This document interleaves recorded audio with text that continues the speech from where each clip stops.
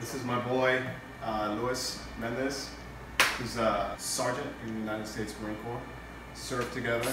Today I'm going to take him through what I do to prep for any type of training that I do. This is my breakfast. I use cauliflower rice, eggs, and turkey bacon. I use this cage-free eggs. The reason why I use this type of eggs is because the chickens are healthier. Okay? And I use turkey bacon. What I'm going to be cooking this in is I use grass-fed butter.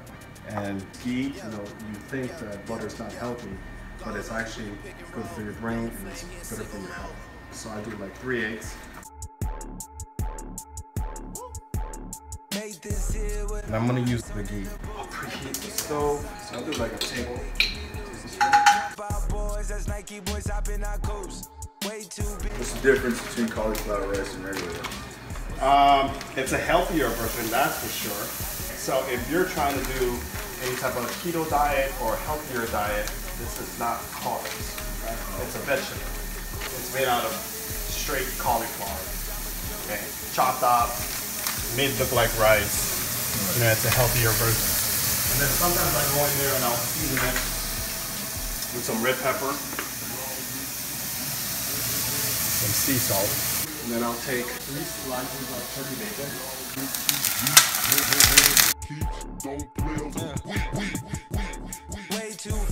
So make sure your butter is grass-fed butter. That's a good quality stuff. And it's great to cook with.